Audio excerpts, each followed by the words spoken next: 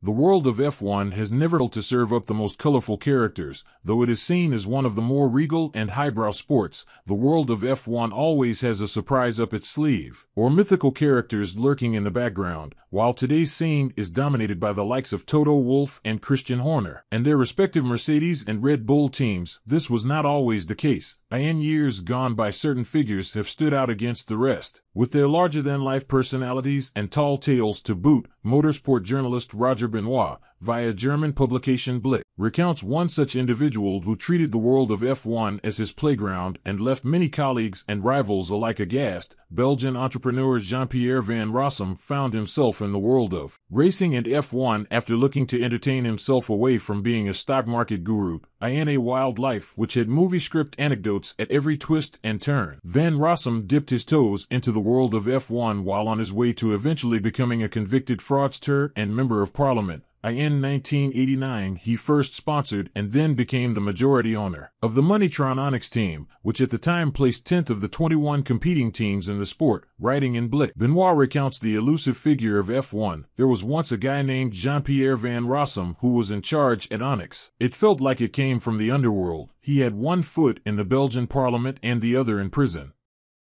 He always came roaring up in his Ferrari, and the scantily clad women got out at the back.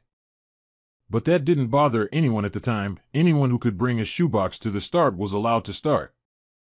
There was a similar person whose name I can't remember now. If the English journalists criticized him too much, he would simply have them packed into a car and throw them out of the car somewhere in the middle of nowhere.